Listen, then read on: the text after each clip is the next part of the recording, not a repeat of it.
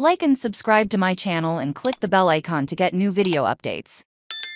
4 trade targets for the 4-time Pro Bowl running back. Minnesota Vikings running back Dalvin Cook is reportedly at nearly 100%, which means a team could trade for him in the coming days. The 4-time Pro Bowler has reportedly been on the block for quite some time, and now that he is healthy, there is nothing stopping other teams from acquiring the former second-round pick. After Dalvin started and appeared in all 17 games last year, Cook underwent surgery to repair a nagging shoulder injury that had plagued him since the season 2019. The operation reportedly went according to plan, meaning the 28-year-old should be in the shape of his life by 2023. So why should the Vikings trade Dalvin Cook? The answer to this question boils down to money. Cook currently has a cap hit of $14.1 million this year, which is remarkably high for a running back. Of course, it takes two to tango, which means the Vikings need to find a suitor. Luckily, that shouldn't be too difficult. Dalvin Cook is still one of the best running backs in the league, and any team trading for him